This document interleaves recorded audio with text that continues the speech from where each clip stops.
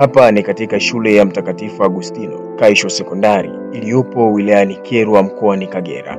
Inamilikiwa na kanisa Katoliki, Jimbo Katoliki la Kayanga. Malezi bora ya wanafunzi katika taaluma na nidhamu ndiyo msingi hasa wa mahali hapa. Shule imewekeza sana katika miundombinu ya kielimu ili kutoa elimu bora na yenye tija kwa wanafunzi. Na leo na kuonyesha chumba cha kisasa kilichofungwa mifumo ya tehama, yani computer laboratory, kwa ajili ya kujifunzia shuleni hapa. Unaweza usikubaliane na mimi kwa sababu zako, lakini hiki ndio chumba bora cha kompyuta ambacho hutumiwa na wanafunzi wa shule ya sekondari Kaisho. Those days when we had no computers, it was difficult to us to get different things that are taking place in the world, such as news. Also, we were not able to search for some materials that are not present in the books, so it was not easy for us to perform better in our academics. These computers are made purposely for introducing to us science and technology to our nation, or for gaining more knowledge to students and other people, or for storing different documents. But most of Tanzanians that have been using these computers just for their own interest, example sending bad photos, example for porno photos. Those sometimes they are sending stupid photos, sometimes they are recording their fellows while they are naked. At our school we are able to study computer science, but also which will help us in our future.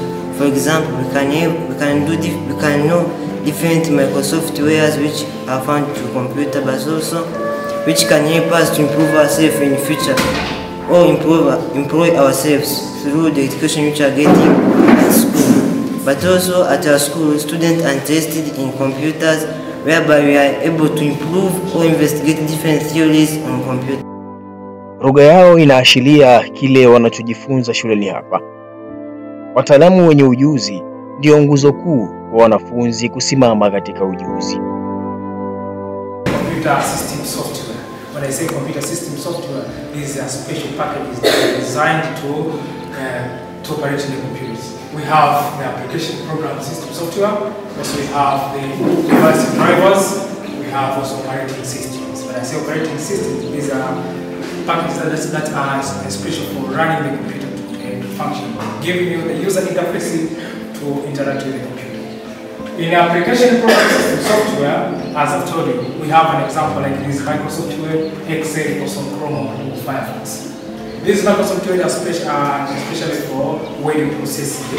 There are different types of documents, whether we want to write to the letters or we write notes, whatever, anything. So we can use the Microsoft Word as a word processor to use. As I said, also there are some elements in the Microsoft Word. We have the title bar, menu bar, tool bar, and so forth, others which are present here. Mkuu wa idara ya tehama Kaisho Sekondari anaeleza namna kompyuta hizi zinavyowasaidia wanafunzi katika kujifunza, na anaeleza urahisi kwa walimu katika kufundisha kupitia teknolojia. Yeah, the computers have been helpful for students here at school. Most importantly, they are saving for searching materials on the internet and also for learning new techniques here all over around the world. So they are able and capable of catching up with everything that's going on. And also they are getting updated with the new technologies, softwares, with the new AI, so that they can improve their skills and standards of. Actually, this is a very exciting and very center of excellence, I would say, because this computer lab has a lot of benefits and a lot of contribute a lot of knowledge to students here, learning especially. Unapofanya vizuri huna haja ya kusubiri kusifiwa. Hili linaonyesha wazi na mwalimu mkuu wa shule hii ya Kaisho Sekondari namna wanavyoandaa wanafunzi na vile wasimamizi walivyo tayari kufanya marekebisho yanayotakiwa kwa wakati. I'm so excited and happy to see the progress of St. Augustine Kaisho Secondary School. As the school with the vision of just making sure that the education which is given out to our young kids is which is of the best, but also covering different spheres of life. And as we see, it is the school, I think, which is the best among other schools which are here in Tanzania, which has got the very good and excellent IT laboratory, which is equipped with the computers.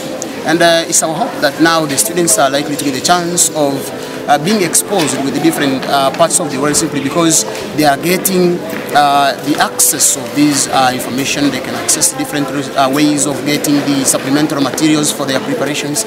So it's my hope that this is one of the vital kind of the step we are making in preparing these people. And it's my hope as the headmaster that by having these computers, having the qualified computer lab, my students are going to excel in different spheres of their life.